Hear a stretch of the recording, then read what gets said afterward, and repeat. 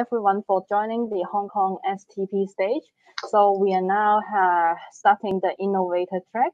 I'm very honored that we have invited Lisa, the co-founder and CEO of FISPAN. She will present the topic on how open banking APIs are changing the face of business banking. So I think Lisa has shared her screen, and I should pass the floor to Lisa. Please start now. Great, thank you, everybody. It's a real honor and pleasure to be here. Sorry I can't see you. Evening here in Vancouver, morning in Hong Kong. So let's get stuck in. As mentioned, my name is Lisa Shields. I'm the founder and CEO of a Canadian company called FISPAN.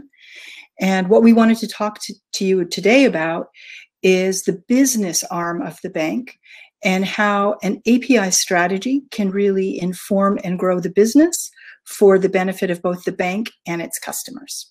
So specifically in the 20 minutes that's been allotted to me today, there are 4 things I'd really like to cover. First of all, a little bit about FISPAN and why we're here and why we feel maybe competent to speak on this subject. Secondly, what are some of the trends that we're seeing driving APIs in the corporate and commercial banking arm of the sector? And if a bank is thinking about adopting APIs within its corporate and business banking sector, what are some of the elements of an API strategy that might inform some approaches a bank might make as they enter this era? And finally, what we're seeing as the future of open business banking. So introducing ourselves a little bit, FISPAN is a 4-year-old fintech startup based in Vancouver, British Columbia. It's my second fintech startup. I founded and ran a global payments business for 15 years that did cross-border B2B services. So I have some experience working with corporates and understanding some of their needs. But as I said, FISPAN's my second company, and we saw an opportunity really driven by some market dynamics to put the bank at the focus of the customer journey, even if those customer endpoint experiences maybe aren't being provided by the banks, and do that in a way that is bank first and bank friendly. So the first point about FISPAN is treasury banks are our customers. The second point about us is we are absolutely an API company, founded in the cloud in 2016, cloud first, cloud forever. And finally, and probably most importantly for the banks in the audience today, we fundamentally believe that open banking and open data in particular is an incredibly valuable opportunity to banks that can understand and harness the power of trusted data exchange and the ability to both emit and consume APIs and open data for the benefit of the bank and its relationship with its business customers. So that all sounds a little bit, sort of 30,000 foot view, but what does FISPAN actually do in practice?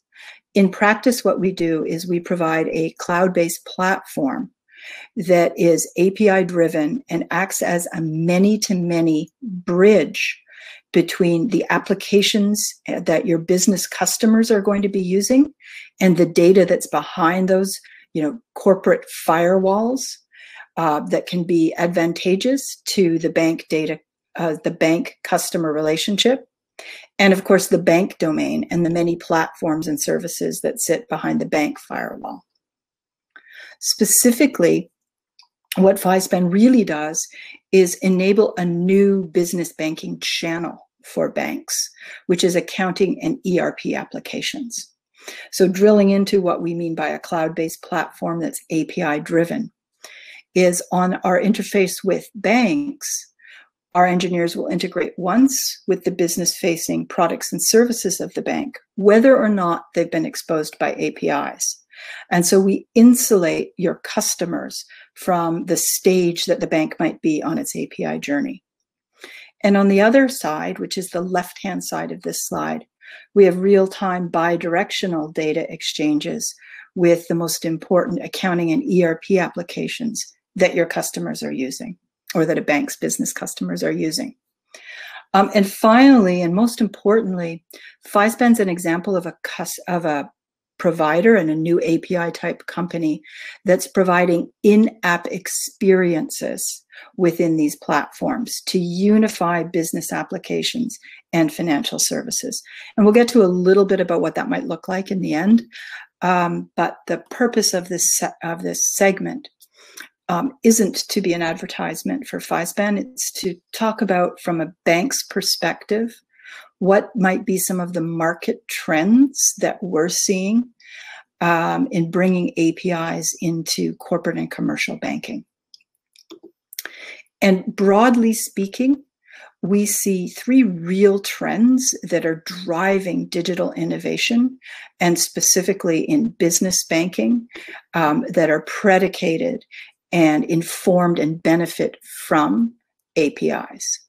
The first trend that we see is the rise of omni-channels. The second really important trend that we're seeing is that businesses often feel neglected by traditional banks. And when we say neglected by the bank, we really mean neglected by the brittleness of the bank's existing products and services.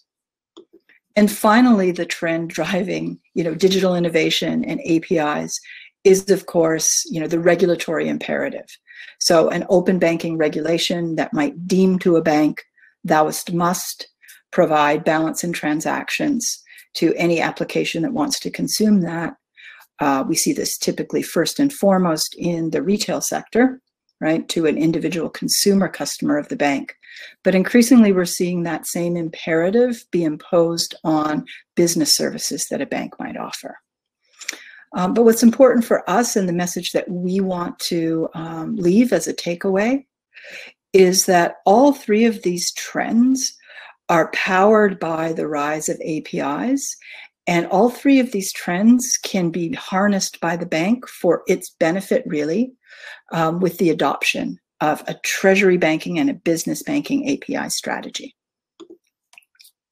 So first, drilling into what we mean by each of these trends, and the easiest one to really accept, and it's a bit of motherhood really, but we talk about the rise of omni-channel. And of course, first comes the branch, and then comes the digital branch, right? And so if you think about online banking, that's now 20 years old, 25 years old. It's the digital equivalent of a bank branch. And at first it had a relatively small number of services that were available online. But what's important in this new paradigm is online banking, and indeed, even today's treasury portal, business online banking, if you will. The customer comes to the property that's owned and managed by the bank, and the primary data exchange between your customer and your bank using that channel is by your customers, humans, explicitly interacting with that channel. But then, of course, we all move to mobile banking and business mobile banking, a great improvement in usability for your customers. But it's still, mobile banking still retained those same two properties. One is built by the bank, managed by the bank. It's a bank branded app that your customers are engaging with, and it uses humans as the primary data exchange mechanism. What we're seeing with APIs is a real sea change in the market and the possibility of the market. So this final channel, which we call third-party developer ecosystems, will be the most powerful, both for the bank and for its customers. And in particular, this channel can only exist with two things. One, accessible bank APIs, and partnerships between banks and third-party applications and or third-party developers to enable these new kind of experiences. What's interesting is these new kind of experiences can yield just immense benefit to customers. And I'll pause here and give an example of an immense benefit of enabling the bank to be present in a real-time data exchange with its business customers. If you think about, accounts payable, for example, your customers have an ERP and they have, their entitlements and they have their internal controls, and they have very rich data sets that have, here's all my vendors, they're all registered in my ERP. Here's my staff, here's who's, registered this vendor, entered its payments details, entered its invoice, who's approved it. When it comes to interacting with that object, that vendor relationship and that invoice object, the bank really only sees the outcome in a brittle, very data stripped way, which is in the form of an instruction to move N dollars or N euros to a certain other endpoint, a certain other bank account. With real-time APIs and data exchange, it's not so much about just automating that payment instruction in moving from a file format to an API. That's just, a technological detail. The real opportunity in API banking is the enrichment of the bank's understanding of its customer by virtue of data coming as much into the bank through open banking and open data as it is going out of the bank. And in that specific example that I just cited, which is, accounts payable with an ERP integration, obviously all of those invoice objects and those approval objects and those internal controls can be conveyed to the bank, and it can now not just execute the payment, but it can offer, information about which transaction might be higher risk in a real-time and actionable way for its customer. So this is what we mean by this evolution of this third omni-channel has the potential to be the most powerful for the bank. Right, and so when we say number two, the second major trend that businesses are starting to feel neglected by the traditional banks. We see this manifested in the rise of, competitors, right? Neobanks and third parties that can now, through technology, meet specific needs of specific classes of business users in a more in a more particular way than any one bank could with its own horizontal offering. And, and on this slide, we're just giving sort of 3 examples of different use cases or customer segments. And in the case of, in the case of services for the gig economy, the gig economy really didn't exist 15 years ago when banks were building their, digital channel strategy. So it's not surprising that a third party can come up and, provide fantastic services. A neobank can offer specific loans in a way very unique to this customer segment. The point of this is, businesses, it's not going to be a one-size-fits-all environment anymore. And so APIs and a commercial banking API strategy can offer a way for a bank to decide, what's core to its business and what am I going to own and have as my brand and my brand experiences, and what through my API and partnerships can I allow other applications to serve the needs of this customer segment while still maintaining me as the incumbent and trusted, service provider. And finally, the third trend that obviously is driving a lot of the discourse in the market, particularly in financial services and with banks, is, of course, the regulatory imperative and open banking regulations. At FISPAN, and when I founded FISPAN, a learned person, suggested that I found the business and point our product and services at Europe because of PSD2 and the open banking regulation. But I really intentionally decided that I didn't want to be a compliance service tick box, that the power of open banking and, more excitedly described as open data exchange is really on the commercial opportunity, right? The forward opportunity to better serve, not the, tick box that I need to do to stay compliant with my regulators. So we've really focused our commercial efforts in markets where, you know, they're either yellow, which we have those are the facilitative approach to regulatory, or market driven. And again, that's because we view APIs and open banking as an opportunity primarily for banks who are our customers, not a threat. So having said that, what might one go about if one is a treasury bank who hasn't had a lot of attention from, you know, your technology team and your API team, who've been busy on the retail side, to build an API strategy and actually see it come to light? Well, you know, not surprisingly, the strategic considerations really don't differ from, you know, your colleagues over on the retail side of the bank. The first strategic decision is, who is going to be your audience? Are you really looking at third-party developers, or are you a bank that has a lot of wholesale commercial customers who might have, you know, different high volume but more particular use cases around the APIs? And that might start to, you know, dictate what kind of services you're going to expose and in what order. The second, and, you know, probably the most strategic consideration, is what's going to be your monetization around this. We're seeing a lot of talk in Europe, and in particular in Africa, around premium APIs that are open, but they're just, you know, the APIs themselves are the source of monetization. At FISPAN, we don't see that so much in North America. In the United States, what we see with our banks, and I think I opened with, we service 7 of the top 40 banks in North America, including JPMorgan Chase, for their mid-market commercial business.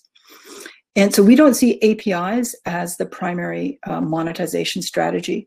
What we do see is the opportunity for API-driven application endpoints to absolutely drive more transactional volume over core services like payments, and also drive deposits. So that's the second arm of the leg. And then finally, you know, how am I going to go about it? Am I going to, you know, buy an API platform, develop it in-house, or, you know, partner with somebody?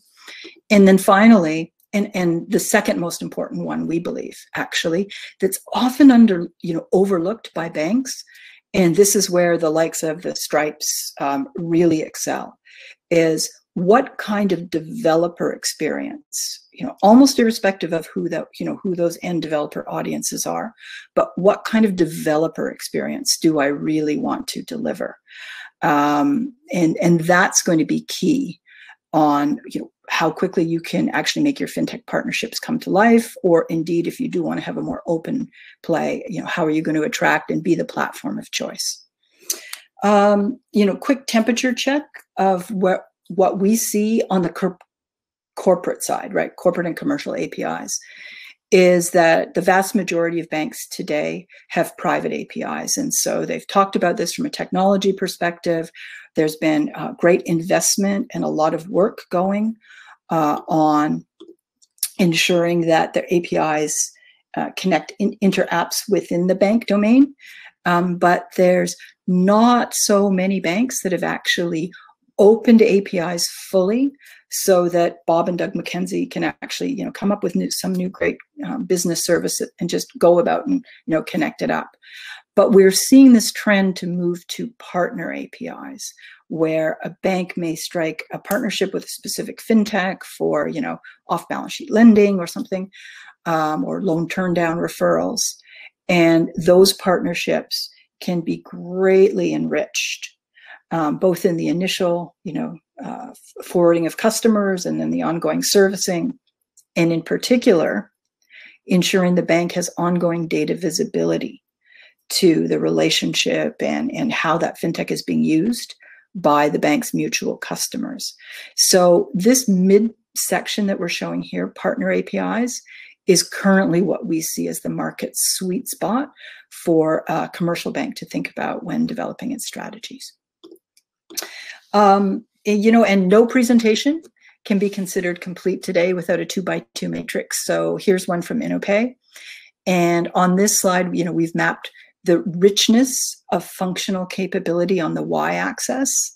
You know, basically think about that as what would be possible to build with this bank's API set, and the ease of use for the developer experience on the x-axis. Basically, how much will engineers love or hate working with the services offered by this bank? And what's really interesting from our perspective is the relative scarcity of banks in the coveted top right-hand quadrant of this market. So, there's lots of opportunities to, start and embark upon this journey even today. And I want to make one caveat. This certainly isn't a FISPAN slide. This is done by InnoPay, and it considers both retail and commercial APIs. So as a strategy recap, how would I prepare my bank to, be ready to both react to these trends and maybe, position to benefit from the market tailwinds? And first is to identify the developer audience that you're intending for your APIs and what that distribution channel is going to look like. Critically determine your monetization strategy.